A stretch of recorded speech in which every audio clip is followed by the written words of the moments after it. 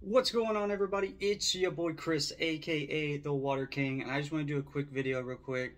Just knock it out of the park. I've been getting messages, people have been talking to me left and right, and if you haven't seen already, I did make day 2 for the water tower.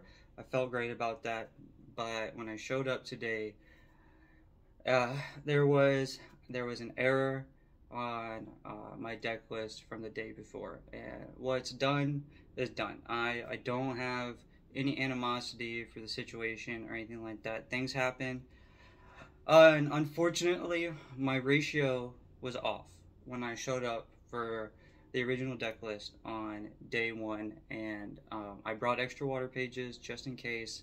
I didn't want to use aura effects, and I wanted to run aura pages, and they weren't counting them towards like the actual water pages for your deck. So what just happened there was I had my count off for my deck check, and I was asked to take out a lightning in a bottle. And what should have happened was or a non-water page. That's what I took out, was a lightning in a bottle. And so I took out the non-water page, but I should have also put in a water page. And the second part did not get conveyed to me, and it was just missed by both parties. It was missed by myself, and it was missed by the judge who checked my deck originally. And mistakes happen. It is what it is. Other than that, I played well. Nothing was intentional. It is what it is. Of course, I got upset. But at the end of the day, I played well day 1. I only had like 5 non-water pages in my whole deck. My side deck was all water pages. So it wasn't even like a second thought to me.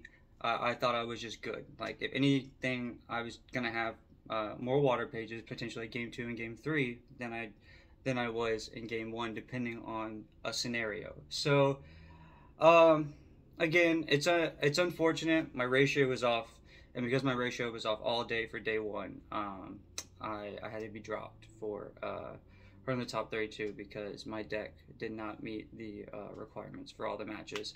And just for clarification, for day 2, I was the one who brought it to the judge's attention that I played that way all the way through day 1. So there wasn't any shenanigans going on. Like, as soon as I found out that had happened, I brought it to the judge's attention, and then we had a talk, and what happened. It was a mistake. It was a very costly mistake. Will I make that mistake again?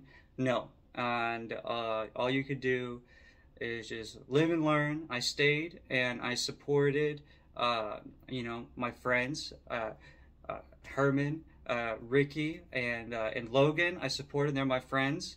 And then, of course, Queen Metazu Ivy did great, and I loved watching her matches, and I was able to play her towards the end of today just as a fun game, and that was a lot of fun. And I had a great time, and there were some people there trying to defend me and stuff, and it's okay. What's done is done, and we're gonna move on. Chris is okay. And everybody knows that, like, I'm not a cheater or anything like that. I'm not trying to get a slide on anybody, and everybody had a great time. So if that's the biggest thing that happened, I guess whatever, right? I had a great time. I'm still gonna release my deck list very, very soon. It did phenomenal, and yeah, ratio being off was difficult, but oh well. And I will catch you guys next time.